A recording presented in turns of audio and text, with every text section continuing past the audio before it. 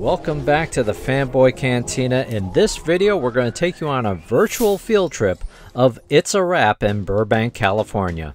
Located on Magnolia in Burbank, It's a Wrap is a used clothing store, but it's not just any used clothing store. It has wardrobe and accessories used in various TV and movie productions.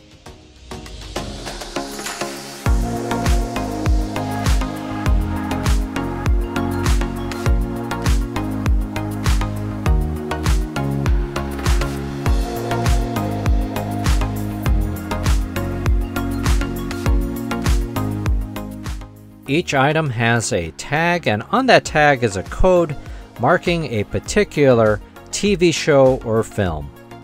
In addition to browsing for your own special item, you can take a look up at the various items on display. For example, here in the corner is an outfit used by Billy Crystal in the film City Slickers 2.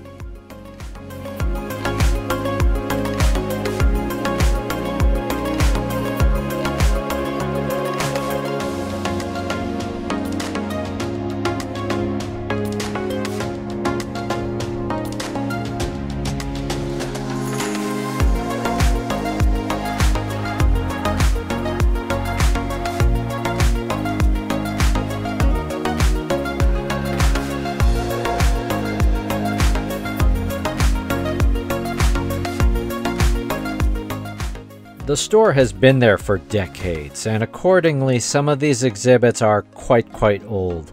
I had to jog my memory about Forever Young and Spy Game. This is from California. I don't know what that outfit is on the left, but on the right, that is from 1,000 Acres.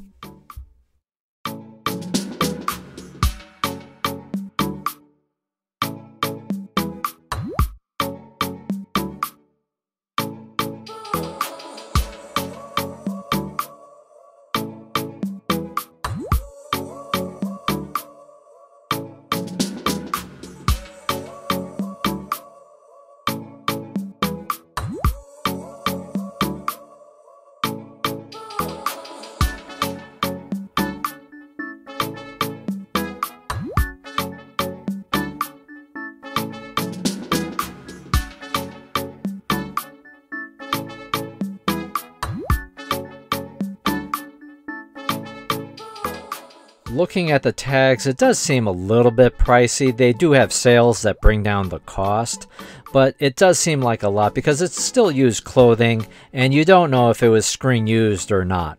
That said, the last time I was at this store was 2 decades ago, and I wanted to share 2 things that I had picked up. The first item is a robe from Rush Hour 2. In Rush Hour 2, there is a fight scene that happens in a massage parlor. So I bought this again about 2 decades ago from my last visit. I bought it for $10, right? So not a bad price here. It is a light blue color. Fabric is kind of thin, but it's unique because you've got this embroidery with this Chinese design and lettering on it.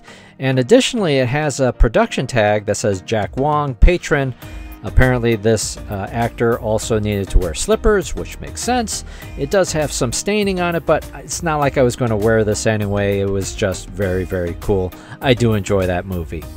The other item is this red t-shirt that says Crenshaw Kitchen Chinese Soul Food. So when I bought these things, I hadn't seen Rush Hour 2 yet, and so I got them, and then I saw Rush Hour 2 later that evening. Here you can see briefly Crenshaw Kitchen shows up.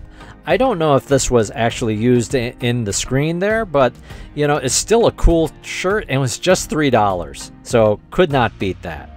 I would say if you're in the area and if this is your kind of thing, It's a Wrap is definitely worth a visit. Just, you know, maybe have some moderate expectations, but roll up the sleeves and look around because you might find something very special. For more information, check out their website at itsawraphollywood.com. We'll have a link in the description. Hope this was fun. As always, thank you so much for watching. Please take a moment to like, share, and subscribe. This has been the Fanboy Cantina.